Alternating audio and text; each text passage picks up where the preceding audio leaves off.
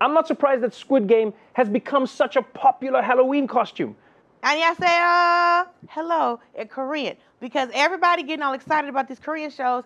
You're late! I've been watching Korean TV shows since I was in high school, baby. Have you seen Mr. Queen? No. Have you seen Rookie Historian? No. Watch a historical drama, find some hanbok, and get your life together. Bopping to BTS or mesmerised by mukbang, South Korean culture has captured our attention. There's a word for the global phenomenon, Hallyu, aka the K-wave. I am actually a fan of BTS myself. They're not just innovative, exciting performers, but the fans here in Australia constantly are telling me that, you know, BTS has saved their lives. After decades of being excluded from Hollywood, East Asians are finally being recognised. Parasite. It touches on these global issues through a Korean perspective. There's no denying Hallyu has taken over the world. And K-culture is here to stay. Think about the way it looks as well. So take, for example, Masked Singer. That's a Korean. They've just managed to come up with an image that is just immediately magnetic. Colour and aesthetic and substance, I think. A professor from CSU is considering its impact. South Korean film and television has grown in popularity in recent years.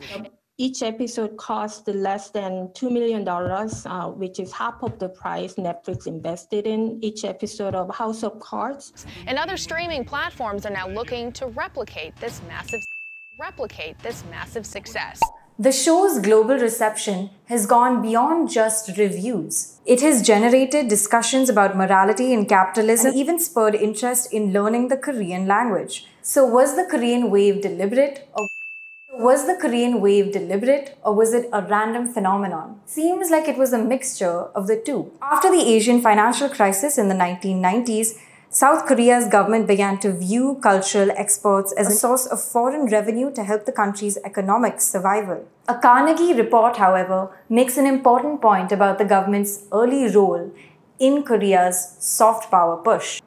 At times, this government support has been misinterpreted as the South Korean government supposedly creating the wave of popularity, but it would be more accurate to say that Seoul created an environment in which the movie, television, and music industries were able to thrive. There is an emergence of Korean culture worldwide, isn't there? I think it's the most phenomenal thing, of course, and I think for the longest time that Korean culture was isolated on Coldplay, just recorded a song with BTS, and that was to benefit Coldplay. BTS even bigger around the world. So I think Parasite and K-pop, the music has paved the way. But now Squid Game has come through, I would dare say, besting even BTS. No, watch a historical drama, find some hanbok, and get your life together. Touches on these global issues through a Korean perspective. There's no denying Hallyu has taken over the world. And other streaming platforms are now looking to replicate this massive success. So was the Korean wave deliberate or was it a random phenomenon? Coldplay just recorded a song with BTS, and that was to benefit Coldplay. Parasite and K-pop, the music has paved the way. 구독과 좋아요 눌러주세요.